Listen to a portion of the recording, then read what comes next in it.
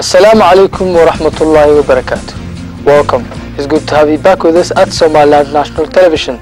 My name is Mohammed Adan, here to update you with the latest stories making headlines. These are the stories to come. President of Somaliland attends a graduation ceremony at Admas University. University of Hargeisa hosts a conference on technological trends. Who raises fears of Ebola spread in Liberia? President of Somaliland Ahmed Mohamed Mahmoud Silanu unveiled a new office at the headquarters of the National Immigration Agency to serve the country in issuing the new electronic passport of Somaliland. President Ahmed Silanu cut the ribbon of new office built at the headquarters of the National Immigration Agency. The new office is designated to serve Somaliland and the Immigration Agency in issuing the new electronic passport of Somaliland. The President was accompanied by a number of government officials, which included the commanders of the Immigration Agency. If the government successfully issues the electronic passport, bearers will be able to travel with the new Somaliland passport to countries around the world in a way which is more safer and reliable. Somaliland citizens will also be able to travel to Saudi Arabia and the Hajj destinations of Mecca with the new passports. President of Somaliland, accompanied by a number of high-profile government officials, attended a ceremonial event hosted by Admas University to celebrate the graduation of a number of students from the university. The event hosted an overwhelming number of political figures, students and civil society members. President of Admas University spoke at the event and noted the significant role that the university has been playing in producing a number of intellectuals in all sectors ever since it was established. The president of Admas University says he has had the aim of increasing the number of students receiving higher education and providing more opportunities to youth nationwide. Other government officials included the Minister of Education, Samsam Addi Adan. She spoke at the event and praised the efforts of Admas University and the role it constantly played in providing education to thousands of students across Somaliland, hoping that the university would increase its current role in education. President of Somaliland Ahmed Mohamed Mahmoud Silanu provided a keynote speech at the event, taking several approaches on education and the role that the government is seeking to play in providing access of education to all Somaliland citizens. President Ahmed Silanu stated his admiration for the university and its students and commended the university for the constant task it takes in educating Somaliland students and the long-lasting legacy it sought to leave behind for Somaliland as it constantly fills educational voids. President Ahmed Mohamed Mahmoud pledged the students to provide jobs and urged them to continue furthering their knowledge and pursue on utilizing the country resources. Finally, the President also called on the students to avoid anything that would harm their lives, their patriotism, and stumble on contemporary ways of employing themselves.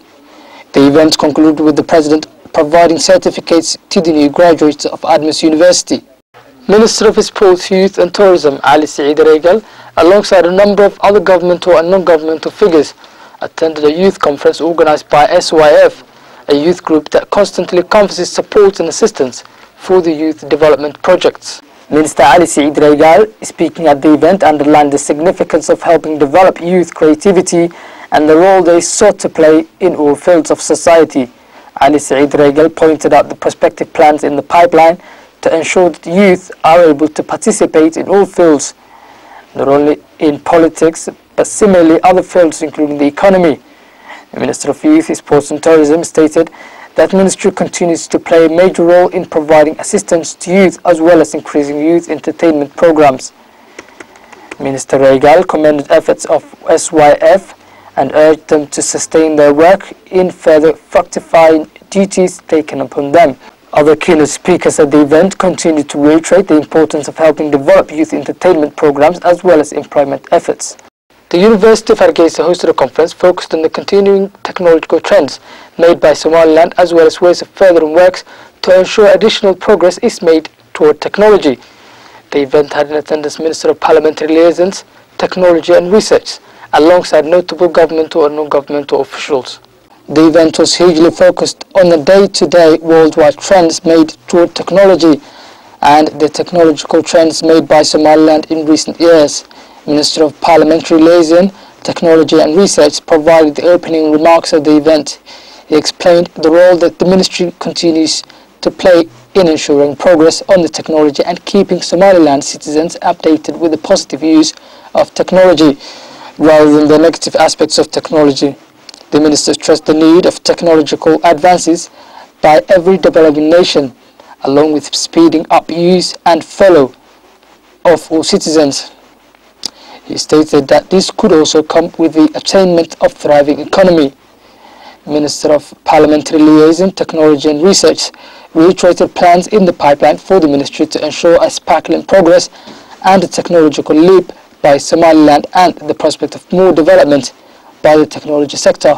Other keynote speakers of the university, lecturers, officials and other esteemed guests continued to reiterate the overwhelming need of keeping updated with the technology trends and how crucial it is to the economy and education of Somaliland. Attendees at the ceremonial event called on the government to pay more efforts in making sure that Somaliland keeps updated with the world on a number of aspects, including technology, which made the whole world a small district, of which its inhabitants are able to communicate as though they live in one home. You're still watching the English news on Somaliland National Television, the only Somali-speaking channel with an English news. And now for the main international headlines in detail.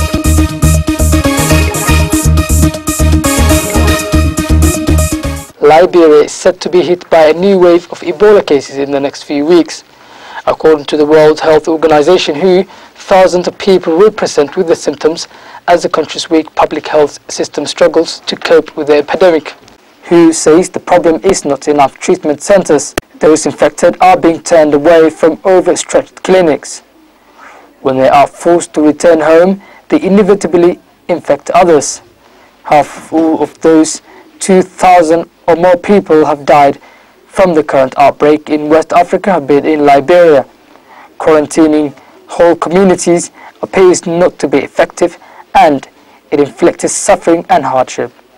One piece of good news in Nigeria says it has managed to contain the outbreak there, with only 1 out of the 19 confirmed cases still being treated in isolation. Nigeria has reported 7 deaths out of the 19 cases. WHO believes it could take to 9 months to contain the epidemic, which may infect up to 20,000 people in the West Africa region. That's all we have for you today. Thank you for joining. You can catch us at the same time tomorrow. Until then, Assalamu alaikum wa rahmatullahi wa barakatuh.